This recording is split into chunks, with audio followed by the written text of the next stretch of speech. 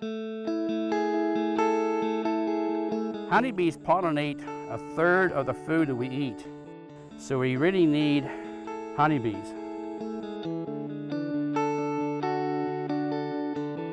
2006 is when it was discovered there was what we called colony collapse disorder.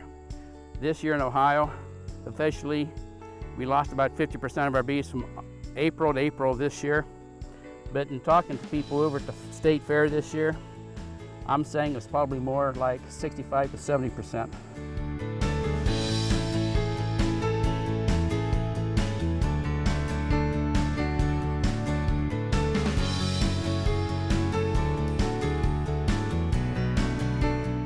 When we heard about President Obama putting a mandate out to save the pollinators, we decided we would make great partners with Wright-Patterson Air Force Base.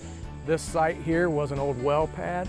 It was in the process of being demolished, and I checked with the proper people to find out what was going to be done with this site.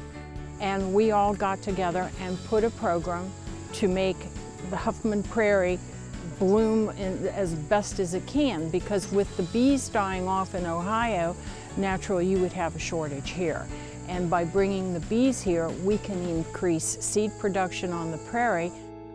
In this colony right now, there's probably 20,000 bees, 25,000 bees on this side here. Same thing on this side's a queen, another 25,000 bees.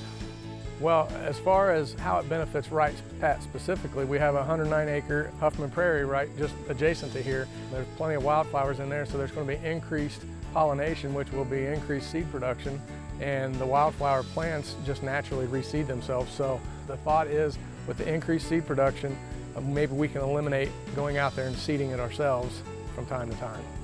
What we're doing here is exactly what's been asked by the President's office.